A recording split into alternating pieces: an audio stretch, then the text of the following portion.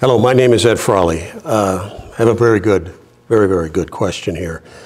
And I've lived this question for 50 years.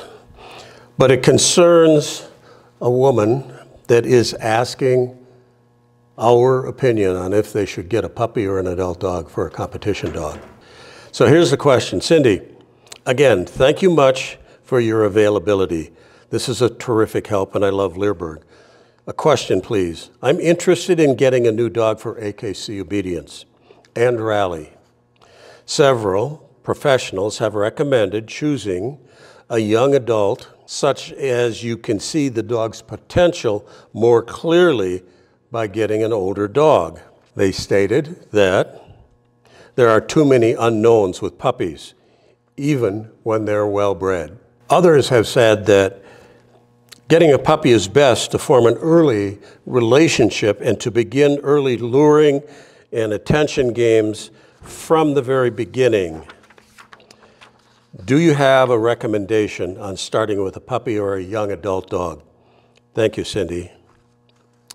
Good questions, but even when I read the first part of it, I knew what Cindy's answer was absolutely going to be, and that is, she said, I don't think that we can make a recommendation because there are simply too many variables here. And it can go either way, with a young adult or with a puppy. I mean, Cindy says, I've taken both young puppies and young adults with some that worked out very well and some with not such good results. For me, it's about the relationship and the chemistry between me and the dog that I'm working and sitting right in front of me.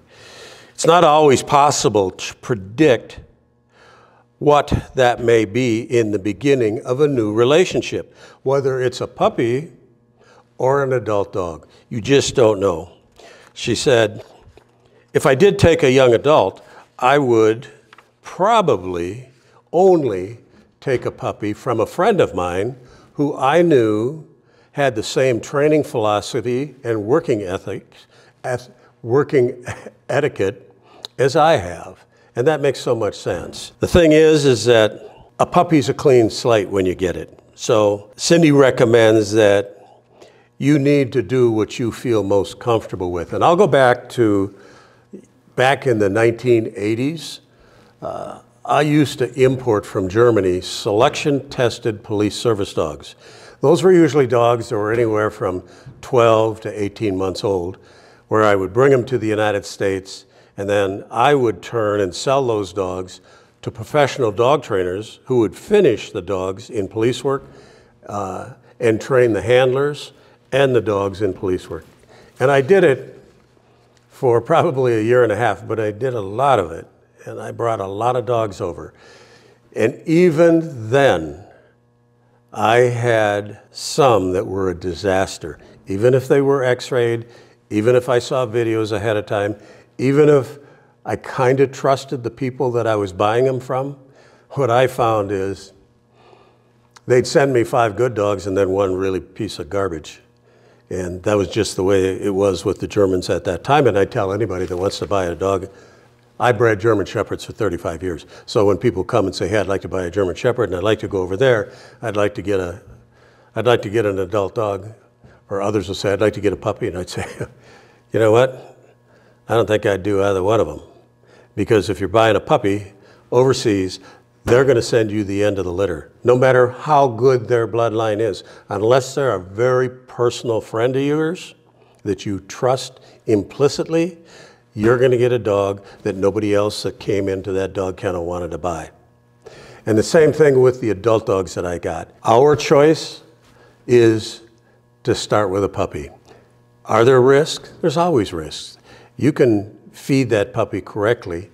You cannot over-exercise that puppy so you damage their joints. They end up, in my opinion, 85% of the dogs that have bad joints are puppies that were overfed at a young age and over-exercised. People did too much work with them too soon in their lives. You don't need to turn them into jogging partners when they're a year old. Give these dogs a chance to mature, to grow, have their bones firm up, that type of thing.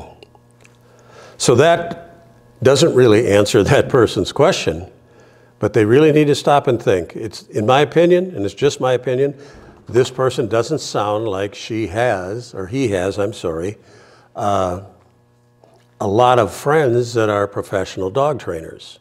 And it's the old story, everybody has an opinion on how to train your dog. And I think I need to do a YouTube video just on that concept. But they're probably going to be better off here to find a good breeder, research the devil out of the breeder, find out what they've produced, see how deeply you can go into talking about other customers that have had puppies from those dogs, and then start from a puppy. I mean, you're not really going to know until the dog's a year and a half, 2 years old. But if you do your background work good, you're going to be okay. I'm going to recommend 3 videos at the end of this that we would say people that are thinking about doing this should consider to buy so you get started off on the right foot.